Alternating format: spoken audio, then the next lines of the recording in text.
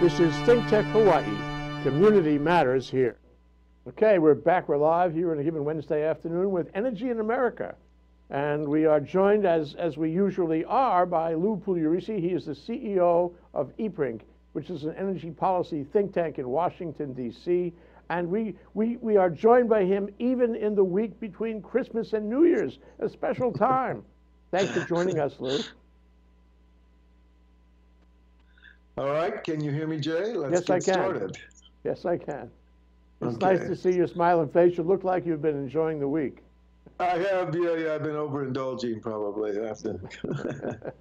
So when I asked you, the entire family here, so it's a lot of work. That's wonderful. It's all about family this time of year.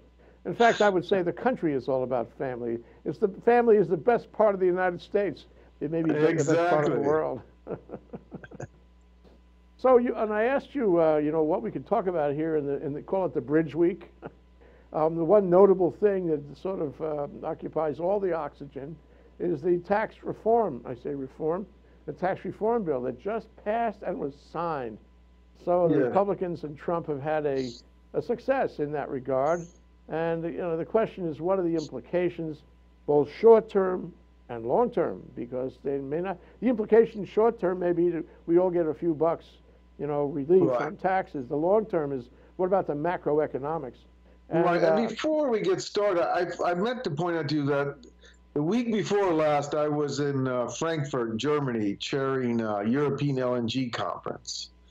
And the dynamics on that, the ongoing struggle between the Eastern Europeans and the old traditional Europeans, particularly as it relates to Russia, was very interesting. And as you know, the Russians have proposed to build, with the Germans, a pipeline directly from Russia to Germany to bring natural gas from Russia, bypassing the Ukraine. And this is an issue that's going to continue for the next few months, throughout the next year. And it's a topic we probably should revisit at some point, because one of the alternatives to this Russian gas is United States LNG. And this was a big feature at this event. And there was also a great deal of, I would say, concern among the Germans about the political developments in the U.S. I found that also very interesting. Yeah, well, they're probably also concerned about the political developments in Russia. Yeah. And with respect to Ukraine. But let me ask you, what are the geopolitical considerations of bypassing Ukraine? Why would Russia want to do that? What does it mean for, energy security? I think that there was a debate whether this additional pipeline capacity is really needed or not. And I think the Russians and some of the Germans, the sponsors of the project, were arguing, yes, we need more capacity to bring additional gas from Russia because European production is declining. Right? But I would say the Ukrainians' argument was, no, the Russians are doing this just to put the squeeze on Ukraine. That if they can bypass us, they know that they don't need us to transport their gas, and it will then give them a free hand for all kinds of nasty shenanigans. So I think that is an issue.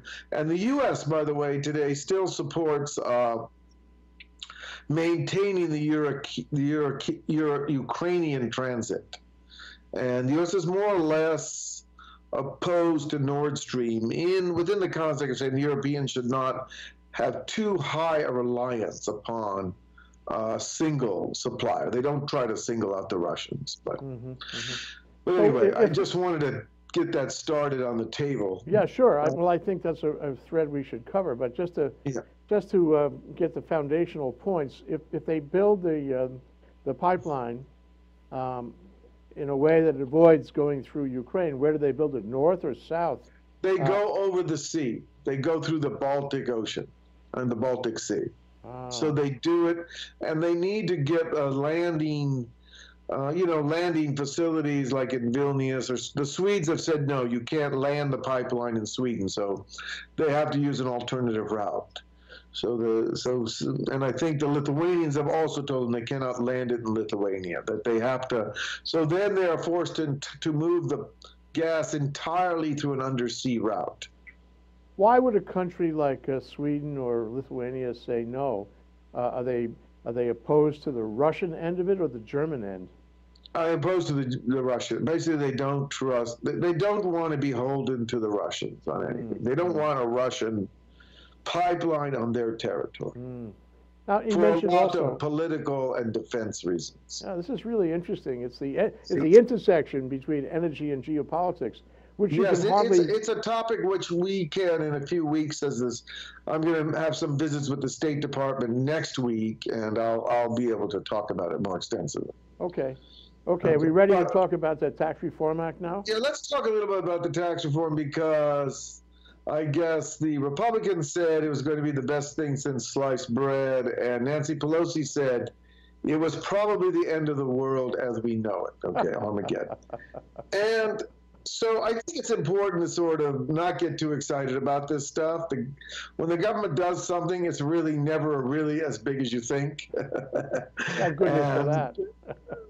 And I think the first thing to start with is, if you look at the development of the United States economy after the financial collapse, was it 2008, whatever it was, and you look at that, we have a period of extremely low growth historically by most recoveries from a major recession or major event. Now, recoveries from financial crises usually do take longer.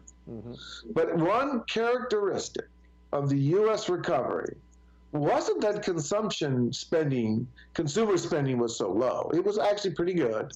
It was that the historic rate of direct business investment, as compared to previous recovery periods, was substantially lower and stayed low throughout the period.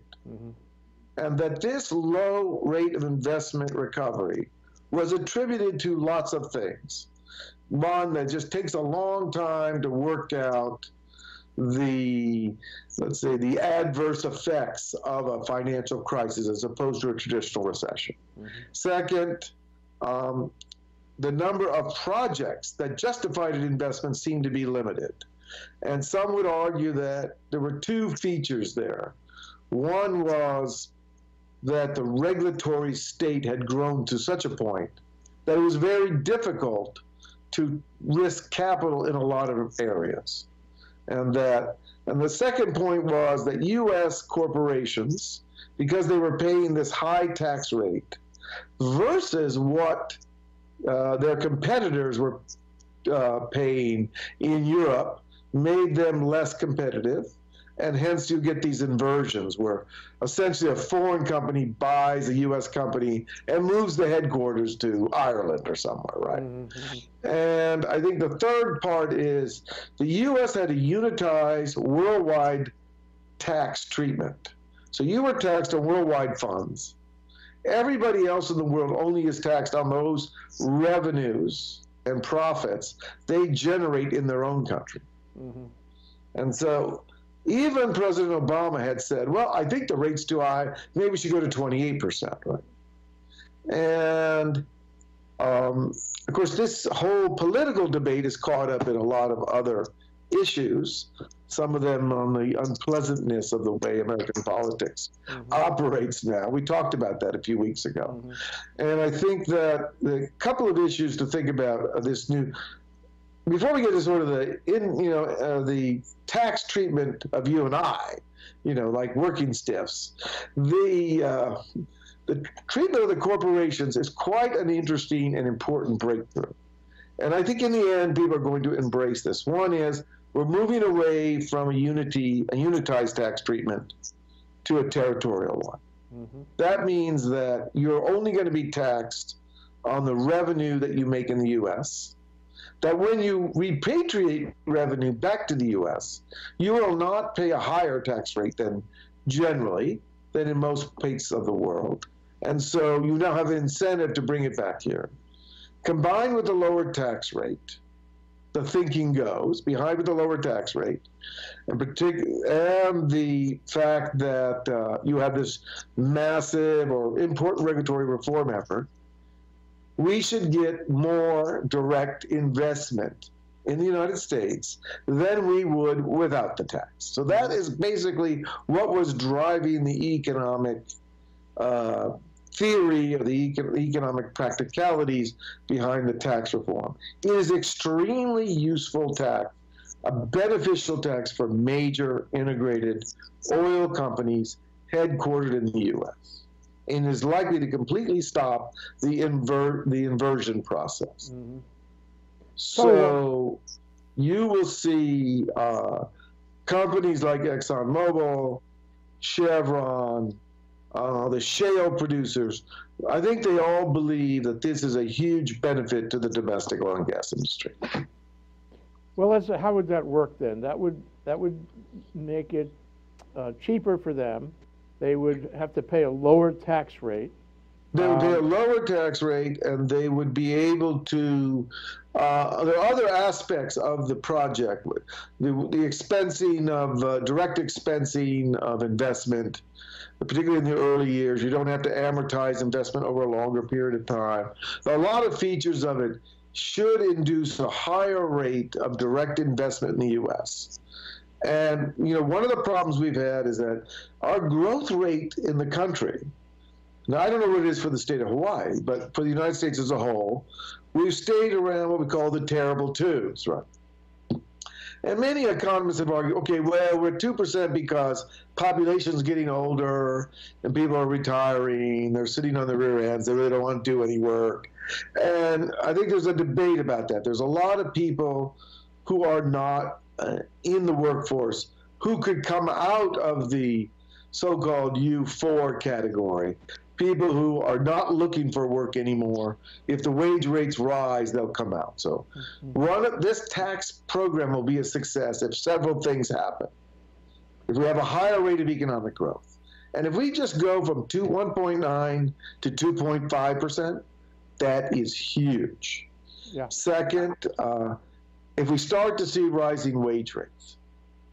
These are all the things to look. So my view is the tax package that's really important was the way we treated the corporation. Yes, and that's where the big money is. Pardon? That's where the big money is. That's where the money is. But remember, corporate income taxes only generate, today, even before the tax, about 10% of the revenues to the federal budget.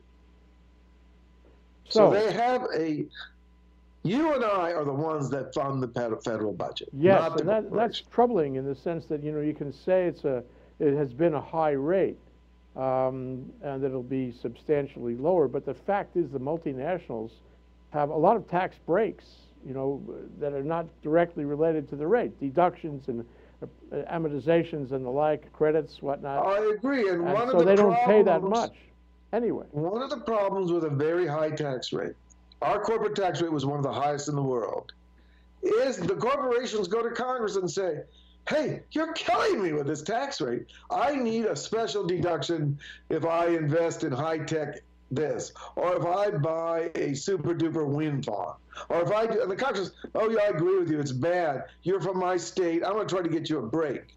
And then those breaks start to pile up through the whole system. And so people argue, look, the effective rate is really not 35%, it's something else.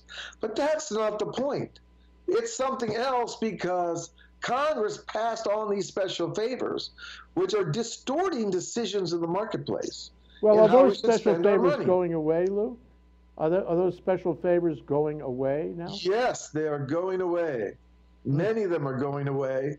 Some remained in the bill, like the final bill left the wind and solar credits, which people don't understand, untouched.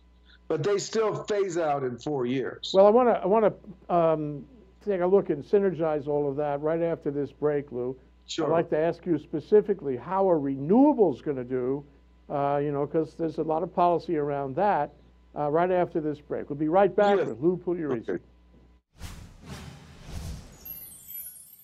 This is ThinkTech Hawaii, raising public awareness.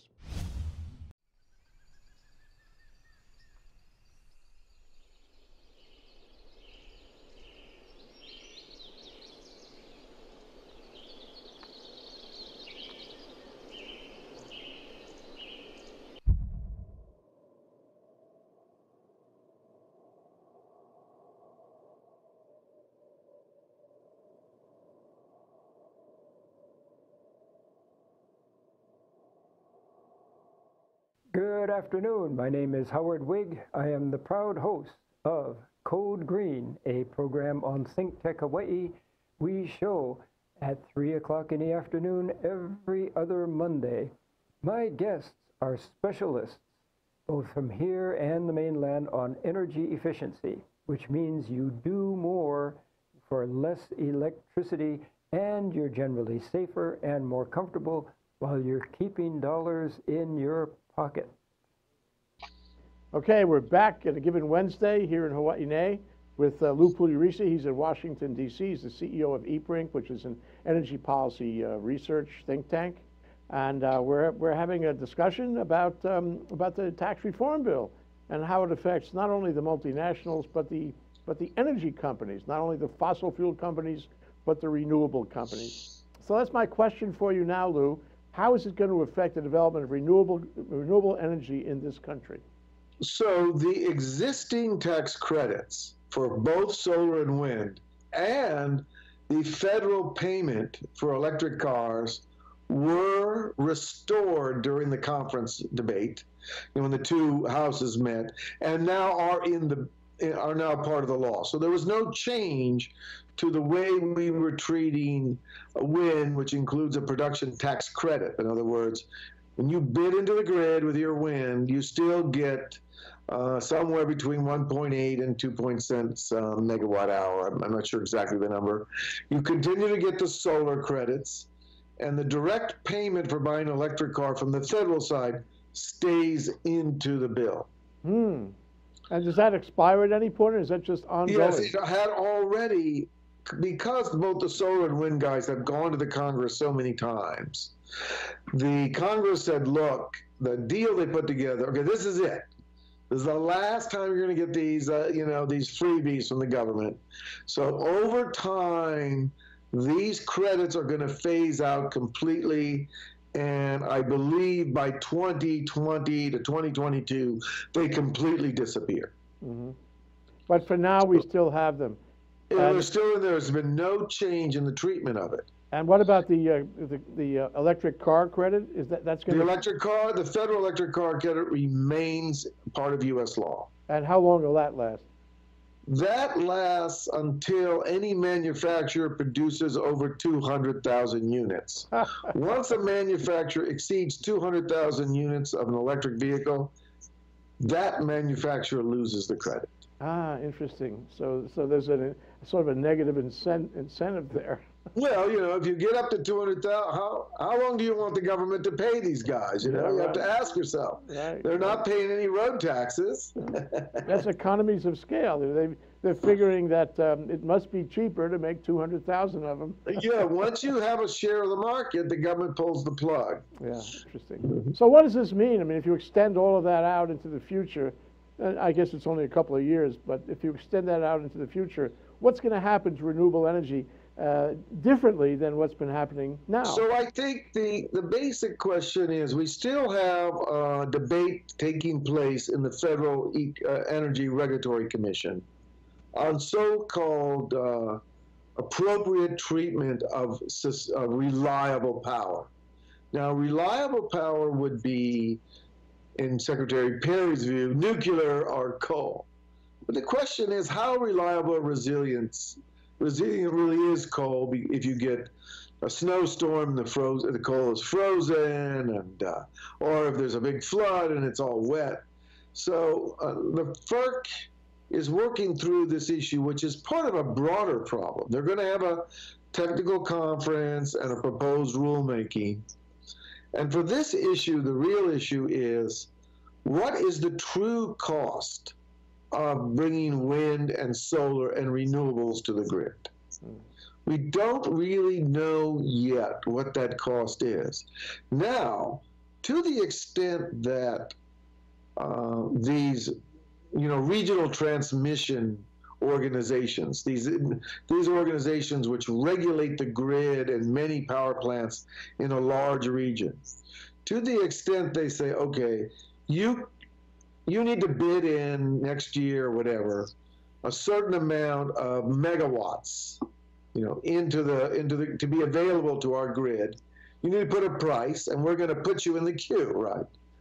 And I think that when people were bidding, when wind or solar were bidding intermittent power, utilities were hard to do it, right? So what they were saying now is, look, when you bid, you have to bid firm power. So if you're a wind generator, you know your wind doesn't burn all the time, doesn't blow all the time. Mm-hmm. You have to then say, okay, I'm going to bid firm power, but then I have to get a contract with a gas producer or a coal producer or a nuclear producer. And so I'm going to bundle my bid, because when I send firm power to the grid, I have to show the regional transmission organization, yes, I can guarantee you that in August next year, when you ask for so much, I will deliver power to the grid. So sort of supplemental source. Yeah, but you're responsible as the wind producer. Yes. For making sure your bid is firm, and then you wrap that up and put a number into it. Mm-hmm. Now, I still think there's a debate, a big debate that's going to play out in the next couple of years, which is, well, what is the system risk or the system cost from intermittent and unpredictable sources of renewable power, so-called variable renewable energy? Yeah. And that is what you're going to see play out over the next year, how to deal with that. And I do think that one of the issues a lot of utilities are struggling with is, what are consumers willing to pay in order to keep the probability of dropping load very, very low? Right. We don't have, I know what my neighbor's willing to pay, because he bought a $25,000 generator and stuck it in his backyard. So he's willing to pay a lot, right? Well, what about storage? I mean, we have an issue here in Hawaii not resolved. Yeah. Maybe it'll get resolved this year as to whether we will allow local tax credit for storage, for batteries, because that's all the rage, and I'm sure it is on the mainland too. You know, if you want to have a flat curve, so to speak, if you want to have it dispatchable at all times, storage really helps on generation through renewables. So, what about the federal government? What kind of credits are available now, and what does this bill change the arrangement for credits for storage? So I do not believe the Department of Energy has a big research program on storage. Right? So there's a big effort on storage, and there's continually spending money on it. I don't think there's any specific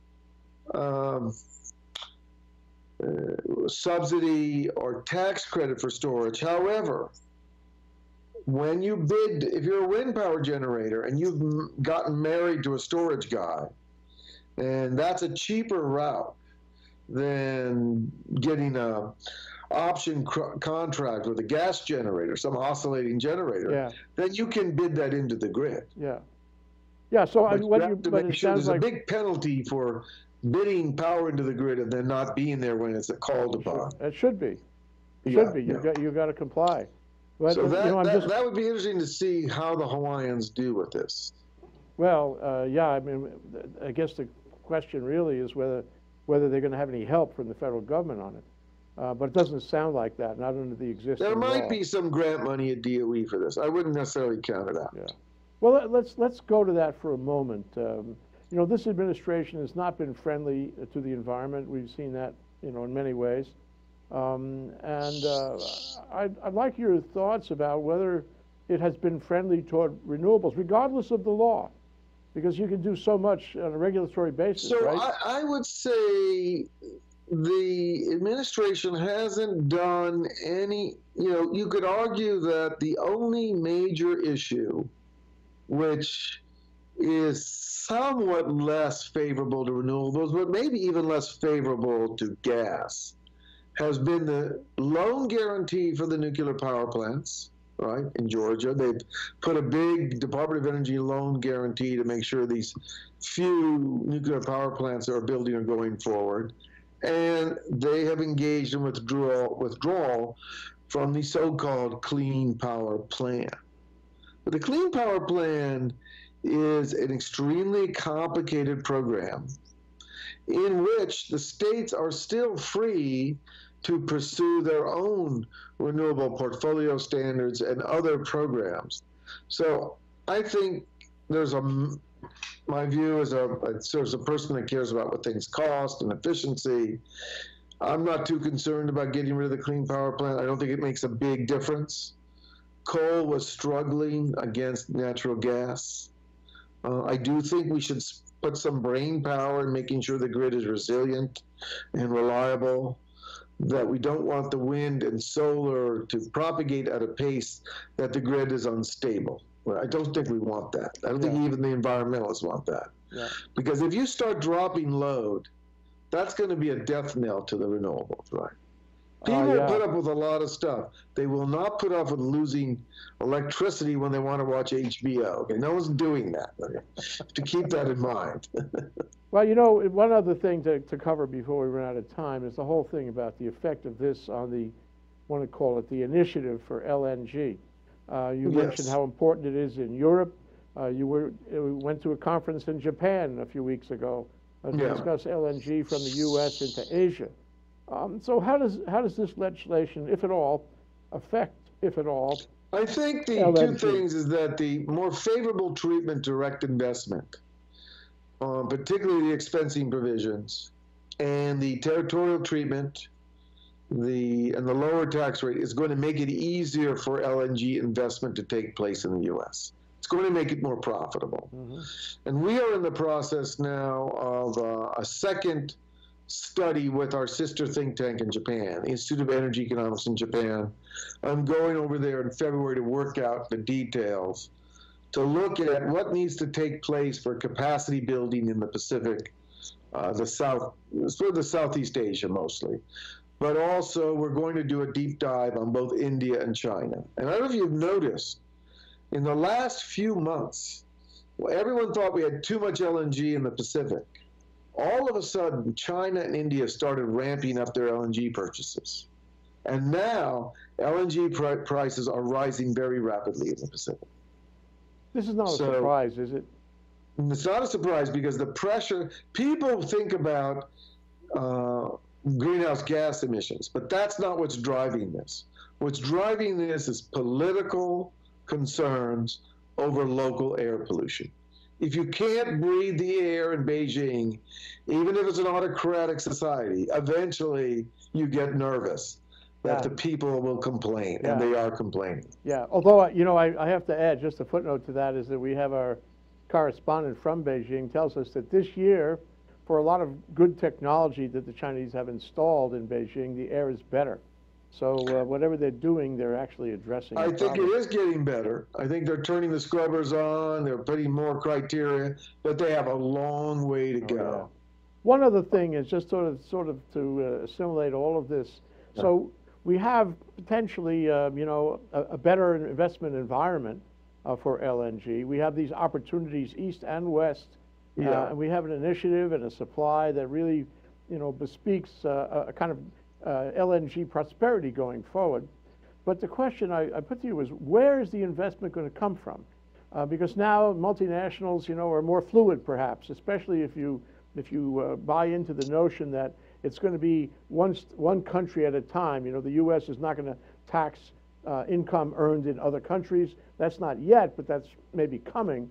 So where is the investment going to come from to build out the LNG facilities, to explore for it, you know, to connect it up, to make it possible to export it hither and yon? So I think there is historically, the banks provided the liquidity. You know, banks say, we don't provide risk capital, we provide liquidity. You take the risk. Yeah.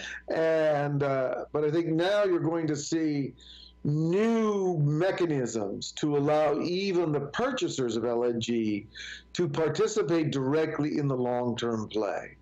So that's something we could talk about sometime, because as the LNG market begins to look more like the oil market with very short-term trading and less concern about a long-term contracts, that you're going to need new ways to finance it. And those ways are coming, though. They're coming. Yeah. You know, historically, the oil and gas companies, they finance things directly out of retained earnings. Am I right to say that some of this investment capital will come from offshore? that multinationals Absolutely. will be more Some fluid, of they'll it have will more come from advantages under the Japan. Tax Act. Some will come from Australia, some will come from Europe, and possibly some will come from China, if the U.S. government allows them to do that. So much to discuss, Lou. I'm so looking forward to 2018 with you to find out and track on all these things. All right, Jay. In the meantime, Happy New Year.